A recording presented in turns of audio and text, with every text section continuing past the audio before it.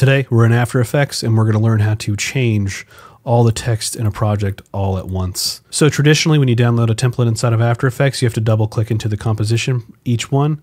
Let's say we wanted to retype this. We double click into this composition, which is text 01 over here on the left. And here's our type, and we can retype it from here. Now, what if I want to change all this text all at once with like a plugin or something? It exists, and it's pretty awesome.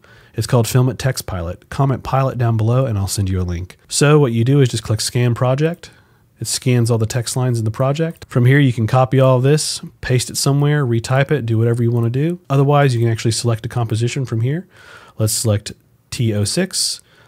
Black Friday sale. Let's jump to this layer with the jump button. The jump button automatically finds our layer for us, which is really handy if you're looking for it. Otherwise, we can take all of this copy here. We can paste in new copy with each line exactly the same as in the length and whatnot.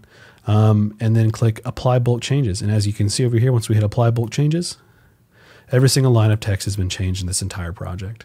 And that is TextPilot.